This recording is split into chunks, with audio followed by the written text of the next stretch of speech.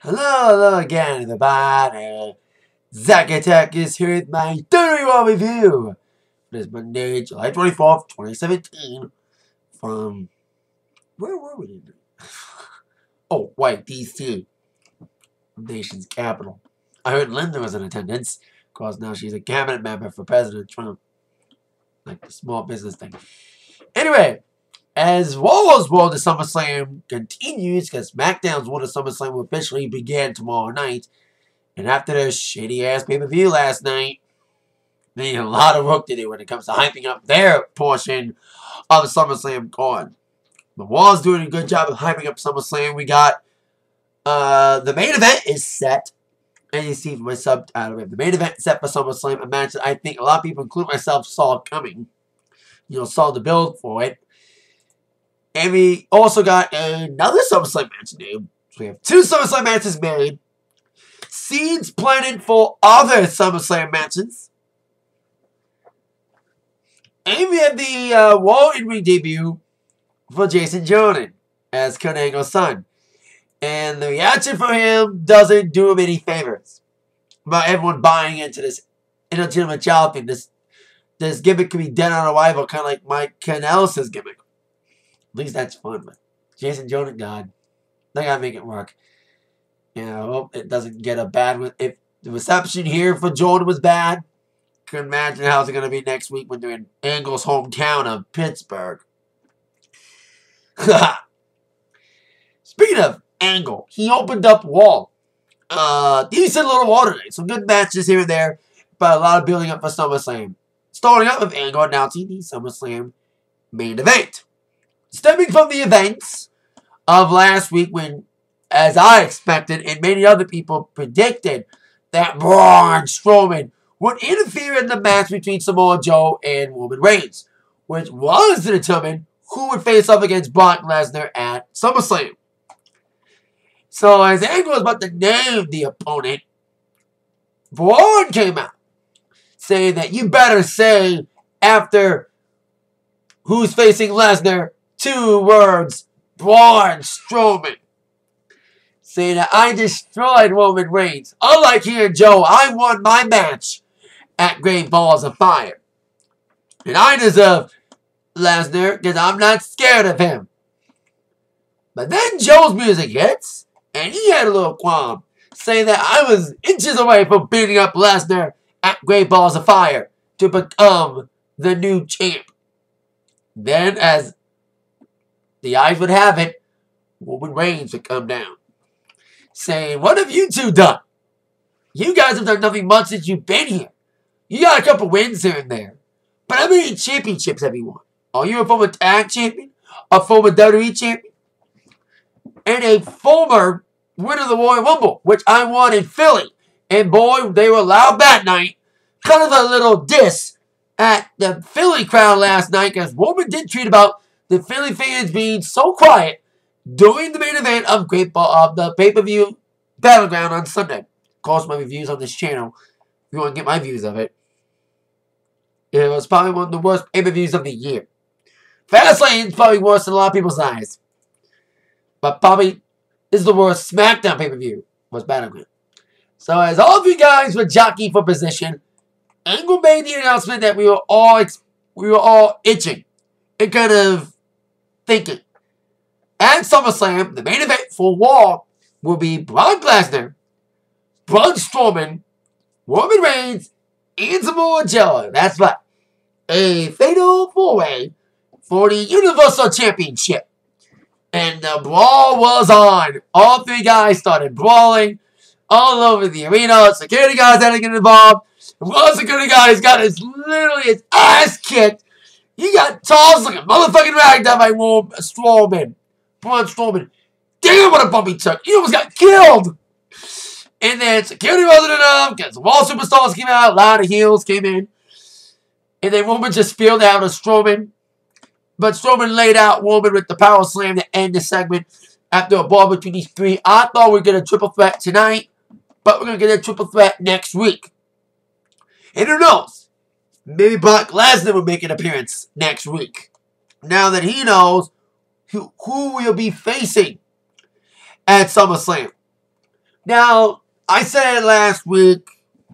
I said it 2 weeks ago, but the possibilities with this fatal four-way happening. It'll give Lesnar great people to work with and carry his ass. He's got Joe and Strowman to rely on. Roman can't do shit. Kind of, you know. He's kind of did well. Oh, Lesnar did okay at WrestleMania 31. It wasn't that bad of a main event, which was better when Rollins cashed in.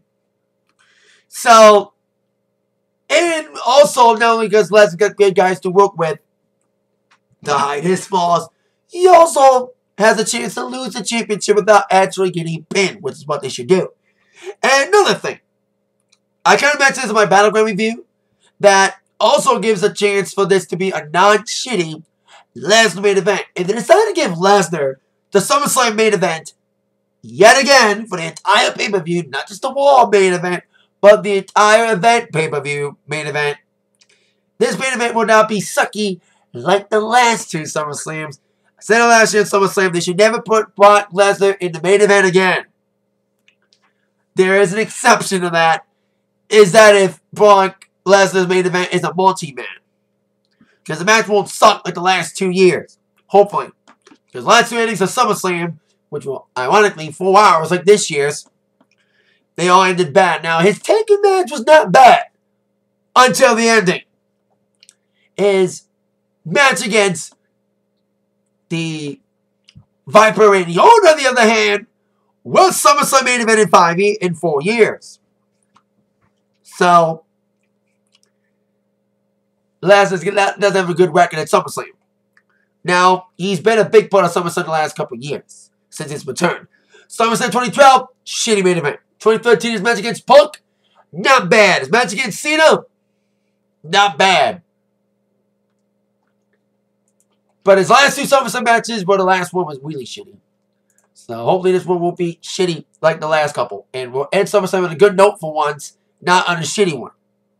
If we got a lot of shitty endings in SummerSlam's last couple of years. We need a positive ending for SummerSlam for once. You know, the last couple of ended kind of bad with, Punk getting screwed over by Del Rio, 2011, 2012, the shitty Triple H Lesnar match, Daniel Bryan being screwed by Triple H and Randy Orton in 2013. Lesnar ending was decent, 2014. The screwy endings the last 2 years been like, So, see what happens for this year's SummerSlam main event. If it is Lesnar's match against Strowman, Woman, and Joe. Now on to our first matchup. A no DQ match as the Drifter, Elias Sampson, will be taking on Finn Balor. Their feud continues, especially after what happened last week, stemming from last week to make this match happen. Of course, we saw that Elias went on Double J on Finn Balor, smashed the guitar over his head, and he kind of addressed that as he tried to sing in the ring to a lot of heel heat. He's got more heel heat in this area than the Jinder Mahal got. Anyway, as Elias was singing about his guitar and about Finn Balor, he got interrupted once again by Finn. And the match started with Finn's shoulder being all taped up, the non-surgically repaired arm that was targeted by Sampson last week, targeted yet again after the initial fury from Balor. Elias would come in, get some big moves, exposing the arm, putting it against the post, doing some big moves to him. He looked good in here. I think even though he had a weird little history at NXT, he would find his character a lot more that Shimon Moore would find in NXT. But he's getting a lot of heat. I love that every time he speaks, he just says, "Don't speak until I'm done singing." That gets people wound up even more. So Sampson got some big moves in, taking on Balor. Decent little spots here, and a fun little matchup here. Balor would come back alive with some big kicks, grabs a chair at one point, and smashes the hell out of Sampson with it. And then, following that chair shot, I think both exchanged some shots. Balor would nail with the big drop kick in the corner, do the coup de grace onto Sampson. But just before he got the pin, And I knew this too. Bray Wyatt would come out of nowhere, lay out Balor with the Sister Abigail, initiating Samson to pin Balor 1, 2, 3. The Balor Wyatt feud is now in full swing. We saw the tease last week. We thought we would get this feud a few months back, but it got delayed. And now, the only good thing about this being delayed till SummerSlam, we're going to see the Demon come out. The Demon King, Mr. Finn Balor. One of the difference the year makes for Balor. 1 year ago this week was like the first Raw after the split. Of course, that's when Balor won all those matches to become the #1 guy to take on Rollins for the new Universal title, which would later win and get injured and have to relinquish. He's kind of in a what? But ever since returning, not being put in meaningless feuds. Although it's going to help Elias, though. Elias got the win on Balor and protected Balor because he didn't lose clean. Because he lost in a screwy ending with a purpose match. And I knew that because there was no DQ. I think I said that last week about why getting involved. The guy got involved last week after the match, but got involved in the match tonight, costing Balor to win. So we're going to get them at the SummerSlam. Seeds planted even further for that feud. And it helps Elias, though, too. He had a good showing here against Balor. And a fun little no DQ match. Should have used a lot more weapons, though. But hey, it's TVPG, people.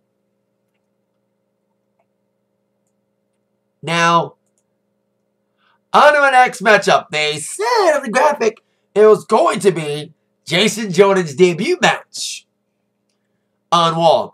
They did have a recap of his reveal as Angle's son in an interview with Kurt Angle about his opponent being Kurt Hawkins. But instead of the Hawkins-Jordan match, they actually lied. His match wasn't next. It was actually Enzo Amore against Big Cass, a rematch from Great Balls of Fire. So, Enzo kind of got a little mind games going with Cass, of course, with Big Show, his kind of buddy, even before Cass revealed himself as the guy who attacked Enzo. Big Show got involved last week and was sort of staying in the back by Enzo, as Enzo wanted to handle this one-on-one with Cass. Had a decent little promo to hype the crowd up as he would try to get his hands once again on Cass, but it was kind of like a carbon copy of their match at Great Balls of Fire. Despite Enzo's best efforts, he just got destroyed by Big Cass. Who would have thought Cass is getting not much over as Enzo is? Enzo's the good guy. They're supposed to focus more on the big guy, and Enzo's more loved still. He's still more over than Cass is as a heel. But he is getting some good Casshole chants. Great way to get kids to say a swear word in the TVPG era WWE by saying Casshole. That's your leeway around TV14. Anyway, Cass is destroyed. Enzo with big moves, big kicks. Ending it with a big boot. Quick little finish here. Quick little squasher here. Like I said, rematch like the match at Great Balls of Fire. But as Cass was dealing on Enzo some more, here comes the Big Show to try to make the rescue. But Cass threatened to beat up Enzo more as Big Show walked in the ring. And the Big Show got in, beat up on Cass, trying to deliver a choke slam. But then Big Show would be taken out as Enzo got tossed in the Big Show, and Cass would kick Big Show right in the face and delivering some big elbows, knocking him out and looking tall. And we could get a match between these two at SummerSlam. This should be SummerSlam pre-show match.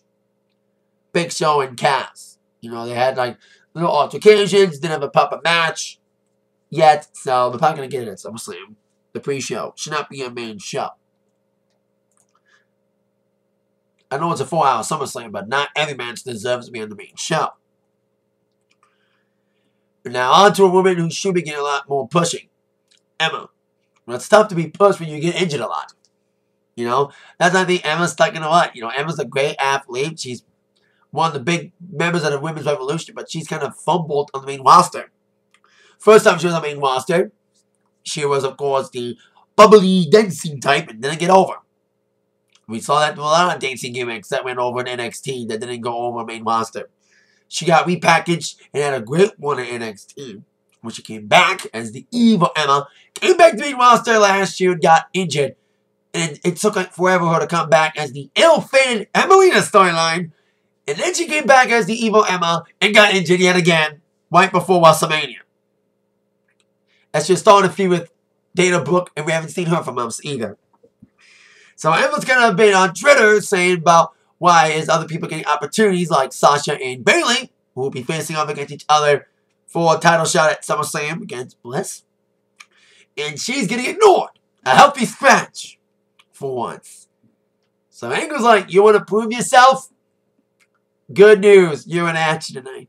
But I'm afraid I've got some bad news. You against Nia Jax. Is Emma a babyface? Anyway. Emma just got destroyed by Nia Jax. Nothing to talk about here. I think it's kind of punishment for Emma snorting off on Twitter. It's like a punishment. On and off screen. Jax got a new finish. Instead of a leg drop, she got like a front flip senton. That was impressive by Nia doing that. And 1, 2, 3 victory. Quick little squasher there by Nia. Getting the victory over Emma, sadly. Emma's getting demoted yet again, man. But it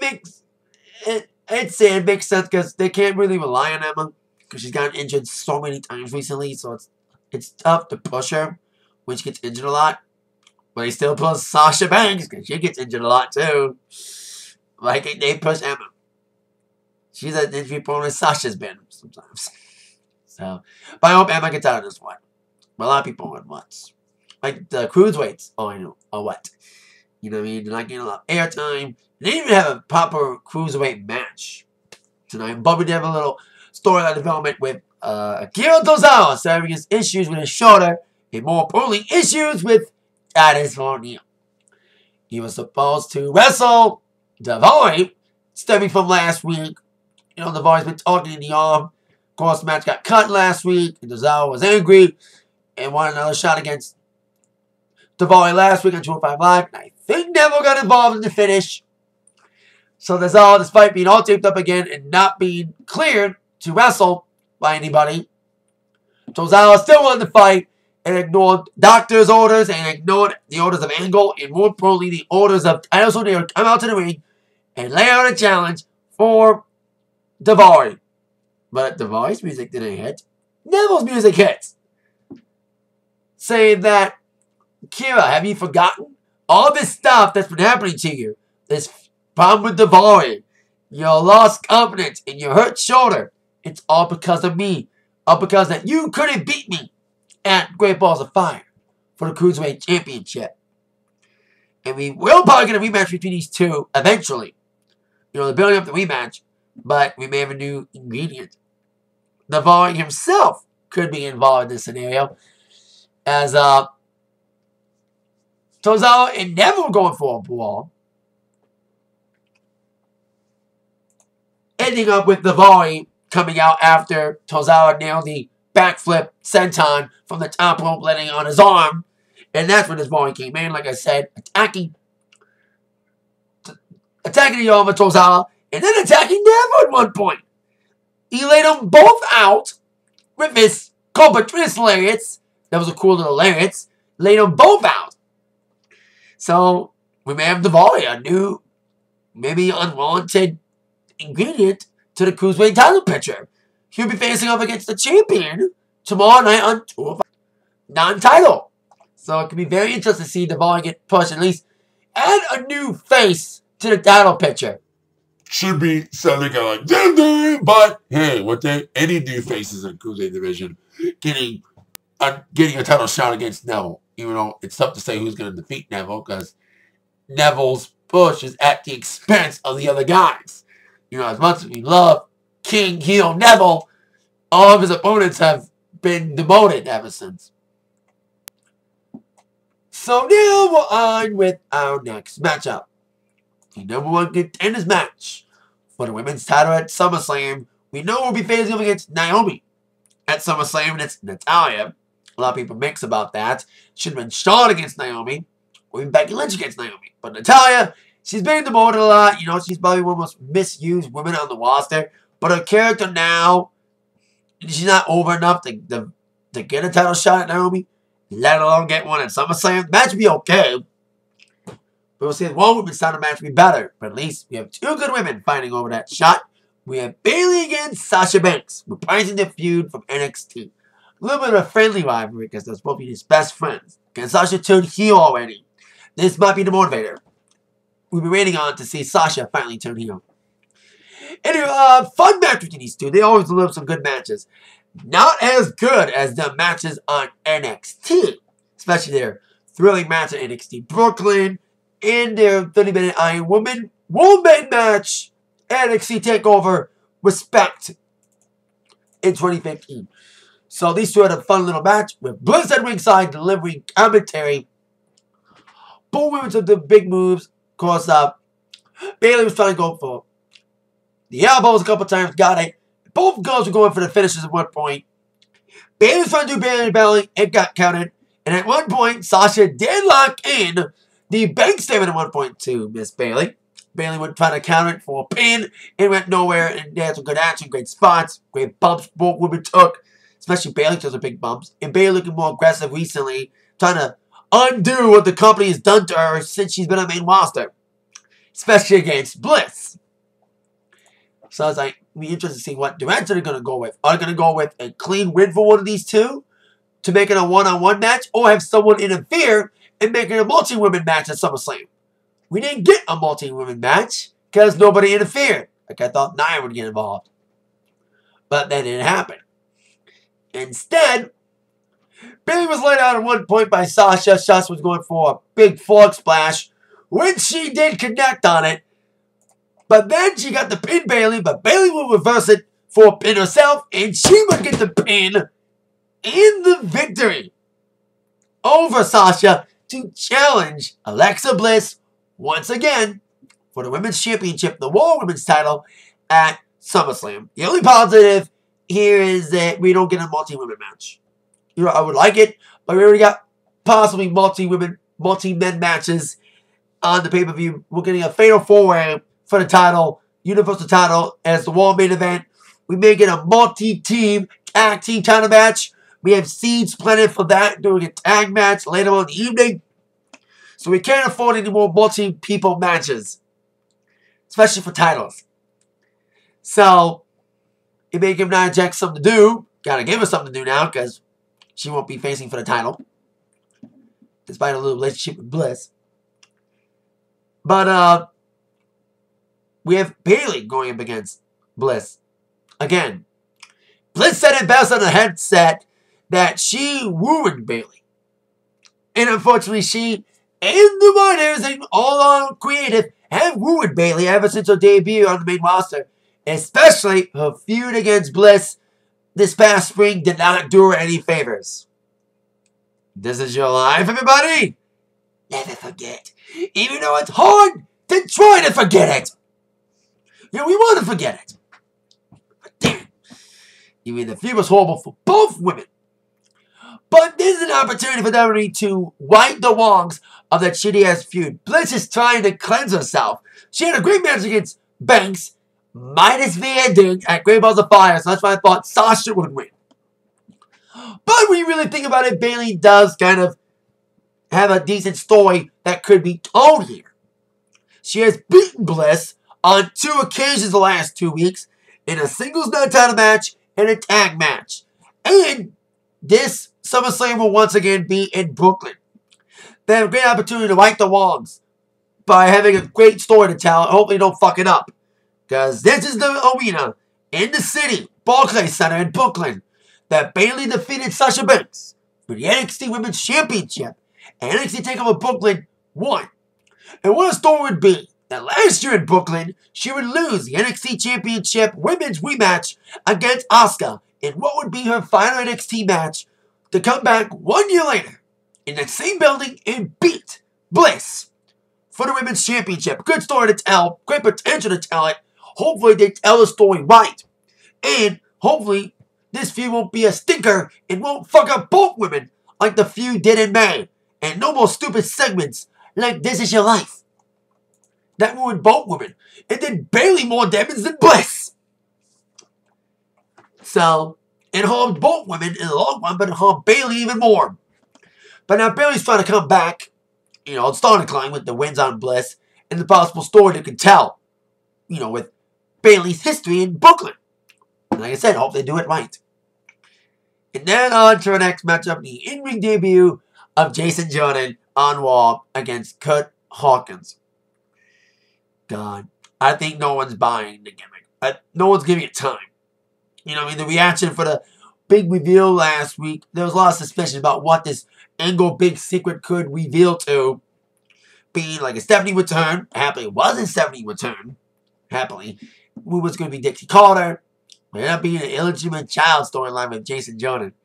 And the reaction tonight for Jordan when he came out, and more importantly his promo. God. His promo was like, rough. You know, it was crickets. And compare it to the reactions other people got.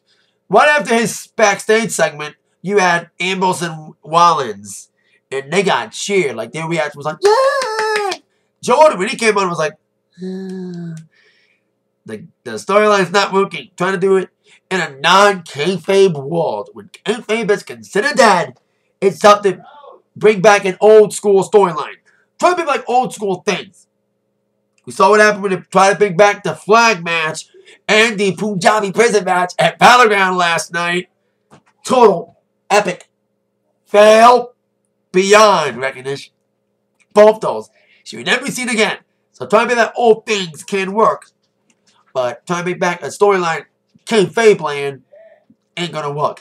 Crowd reaction, God, like I said, if this reaction is any indication, the reaction he's gonna get in Angle's hometown is gonna be bad.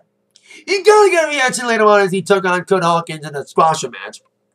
You know, trying to look good in his first singles match, and proving that Gable's the Shawn Michaels. He's the Marty Jannetty. Gable's the better Mike person. He always was. He was like the glue that held the team together. Like, he was the brain. He was the one that kind of started the team. That egged Jordan on to start the team. To begin with, when Jordan was in a what? After he broke off from his first tag partner, Ty Dillinger. And both guys are fumbling. Anyway, Jordan would get the win here, even though, speaking of fumble, Michael Cole fumbled, calling Kurt Hawkins Kurt Angle. Saying at one point, oh, Jason Jordan's tossing around Kurt Angle. He really said that. I made fun of Cole last week for some botches. Now I'm calling him out on those botches yet again on this week's episode. So, Cole, you're a douche, and you just made the list once again for botching. So after that little match and getting better reception, but still, Jason's got a long way to go to try to milk this gimmick. And a lot of people are saying, oh, this could lead to something else. Like, the big payoff is not exactly Jordan coming out as Angle's son. There's going to be a little bit underlining. Maybe like Jordan's a plot.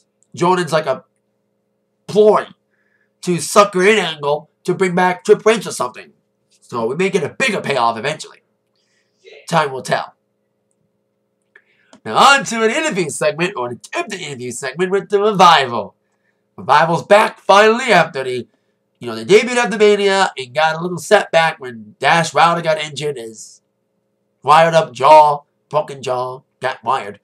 But now they returned, beating the Hardys last week after attacking him 2 weeks ago, proving that they are the top guys. And a great promo here, kicking Charlie to the curb. But as Revival was making their intentions known to target all the Raw tag teams, especially the tag champs, the club would come out. Well, they faces now.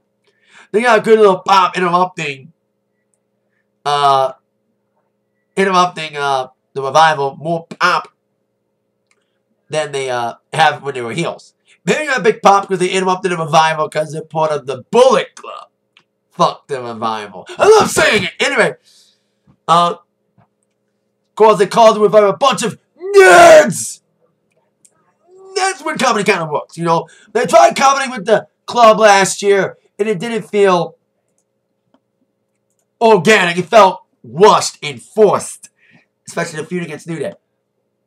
Those segments were almost as bad as the Bliss Bayley segments, especially This Is Your Line. Anywho, it would lead off with a match against Revival in the club, and a fun little tag match between these two teams.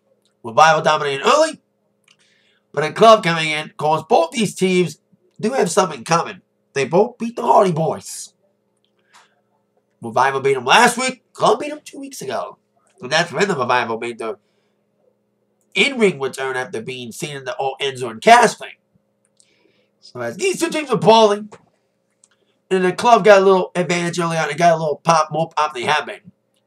But they're more of a heel team to me. But it could still be healed. Maybe the trainers, like they're doing with Charlotte on SmackDown.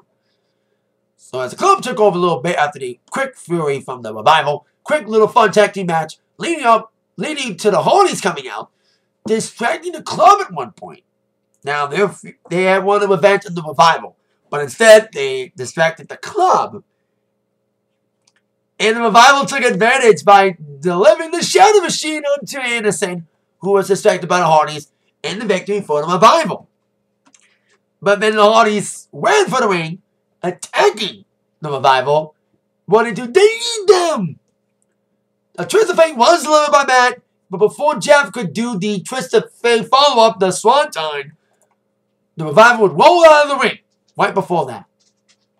Would be executed. So, I kind of alluded we may have a multi-tag team title match. We could have like the Club, Revival, and the Hardys against Sheamus and Cesaro. Unless they do decide to have these three teams face off in some sort of match to determine who will face up against Sheamus and Cesaro.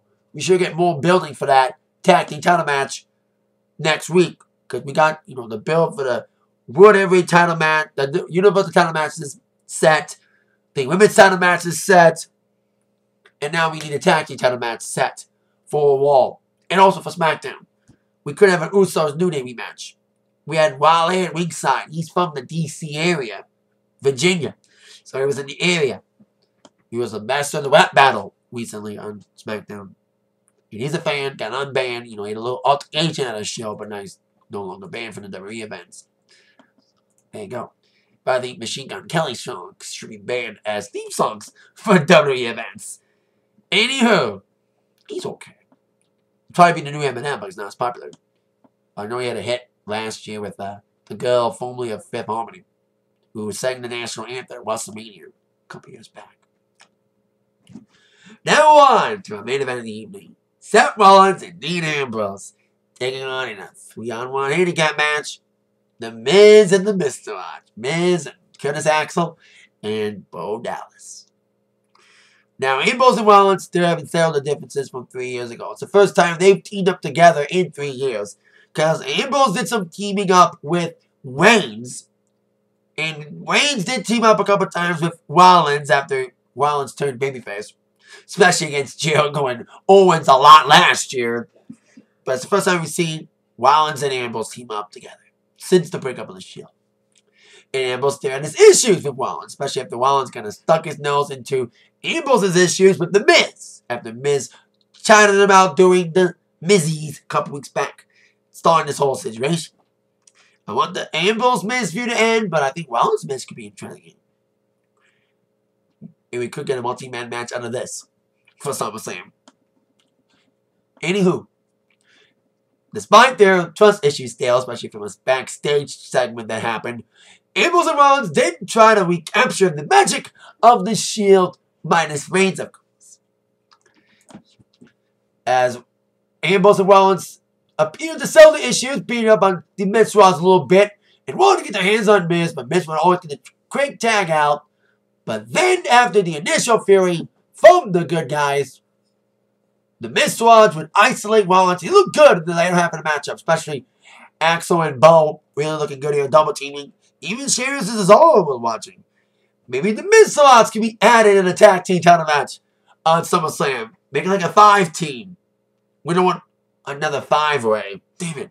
They like the number 5. They're like 4 ways and more importantly 5 ways. Especially with the women on SmackDown. Need their own stories again. Instead of being bundled up together. Anywho.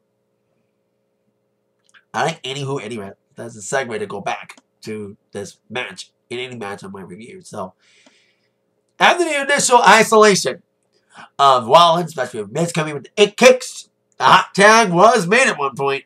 To Dean Ambrose coming in like a house of fire. Use any active that you want. Coming in with big clotheslines, everybody taking out Miz. And there was a little botched I thought it was a botch, but like Miz and Ambrose was hung up on the middle rope at one point. Miz was maybe going for a DDT on the rope, but then recovered from that attempted botch and got Ambrose roll up. Needed to mention that. So then Ambrose and Rollins at one point double flew suicide dive double on 2. Axel and Bo on the outside. And Ambrose came back and gave us a big moves on Miz. Teased doing these at one point, but Miz would counter it. Trying to do the skull crushing finale. He nailed it, but Rollins would come in to break up the count. And that's when the suicide dive would happen. And then Miz would try to do a second skull crushing finale. And then Rollins came in with a springboard off the top rope.